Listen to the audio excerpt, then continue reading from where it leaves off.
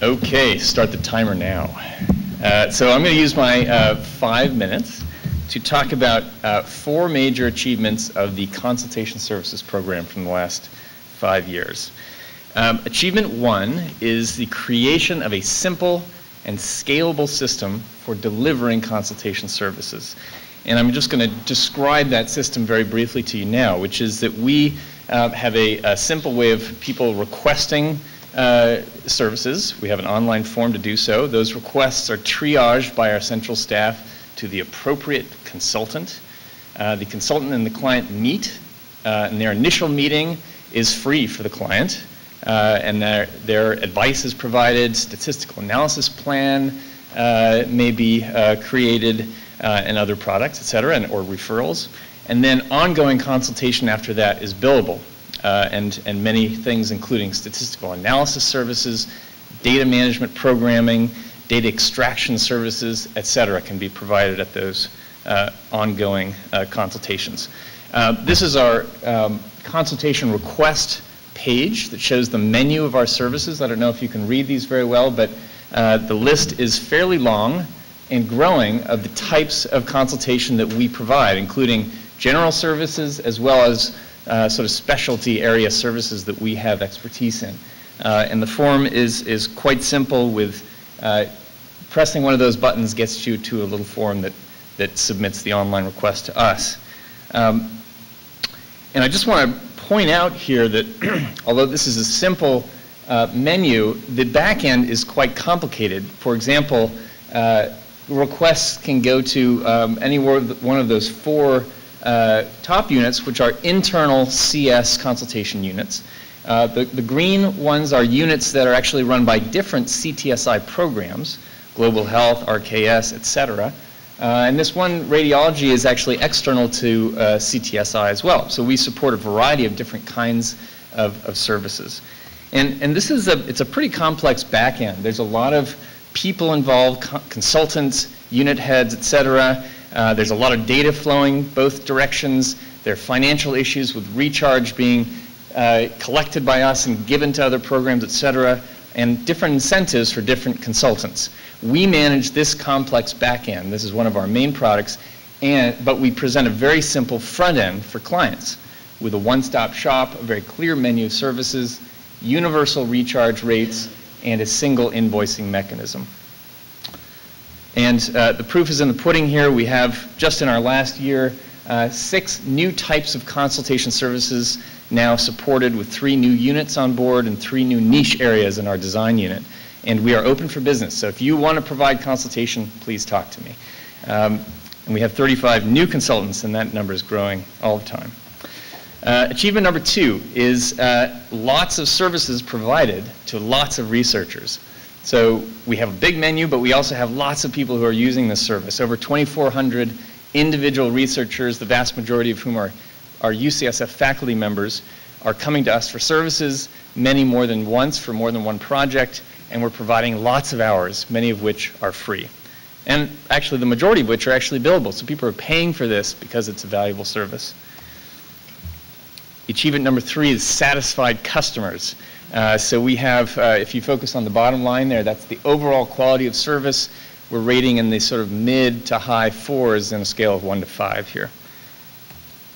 And our last achievement is career development for our consultants, of whom there are many, as I showed.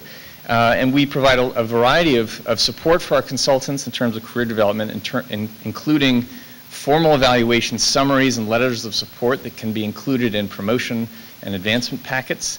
We have an annual consultant symposium that we provide for networking and for providing feedback about the program. We have formal support for methodology work. We're expanding that. And we have Consultants of the Year awards. And I'm going to end with this slide, which shows a list of our Consultants of the Year for the last 2 years. And that's it. Great. Great. Thanks, Mark. Yeah. Impressive.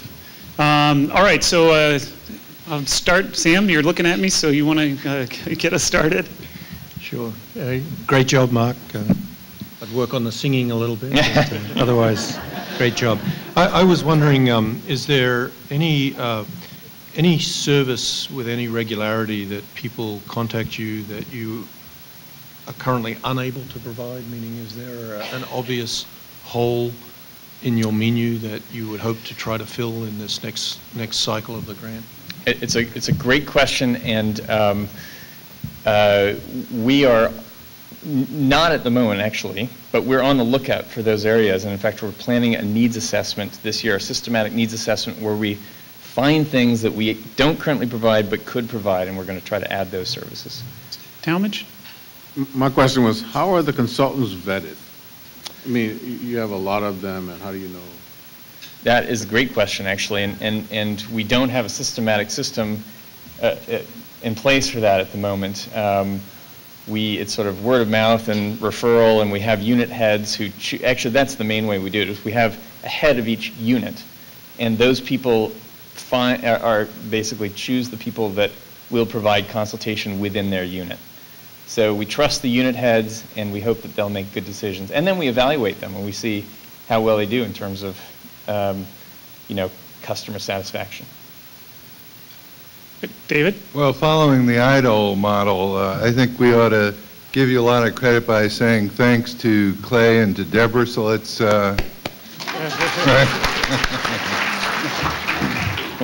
And I think this is very exciting. The idea of seeing a website that's actually usable is just a real treat. And it's an amazing array of services that you have, and the satisfaction certainly is very impressive. What are some areas that you've gotten some hints on that, now that you're renewed, that's you're sure to add? Yeah, well, we have lots of plans for the renewal. One of them being that our response rates to our evaluation are not that high. So there's probably some bias there, and maybe satisfaction isn't as high as we really think it is. So we're trying to improve that. Don't worry about that Okay. today. Yeah.